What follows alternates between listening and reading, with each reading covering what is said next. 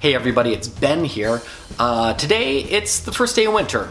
You know, it was 55 degrees and sunny yesterday, and then overnight the temperature plummeted to 30 degrees. We got some flurries coming in.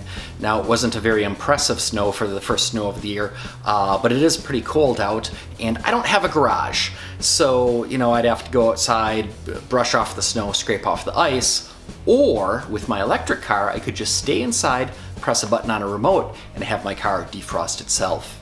So the first thing, of course, is that the car does have to be plugged in, which is not a big deal because I plug it in every night, so it's already plugged in. So here's the key fob that came with the car. If you ever buy a used iMiEV, make sure you get this. It's not easy or cheap to replace. It also has that retro-tastic antenna. First thing I'm going to do is just hit the power button. It's going to show me my battery and some other information. And then I'm going to press the mode button on the side. It'll show a timer and then go over to the HVAC settings. I'm going to click through. There's defrost, cool. If you live in a hot weather state, you can do air conditioning too. And of course heat, which is what we want to do today. But actually, I'm going to use defrost because that puts the heat up on the windshield.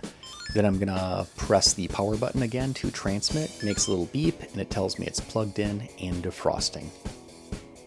So here we're gonna have a little time lapse for you. This is about 10 minutes worth of time lapse, just showing the defrost going. You'll actually see a little puddle of water down on the ground where the snow melted off to.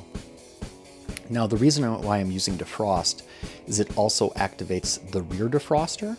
And on my car, I also have heated outside mirrors, so those get defrosted as well. And then if we just look at some non-time-lapse footage, when the defroster is going, it really cranks away. It does a pretty good job at melting the snow.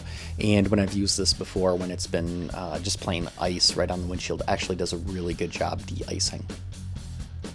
So right now I'm rebuilding my garage, and even when I'm done with that, I can have the car parked inside and preheating, and unlike an internal combustion engine car, it's not going to be making any carbon monoxide. Until next time, stay warm and charged up.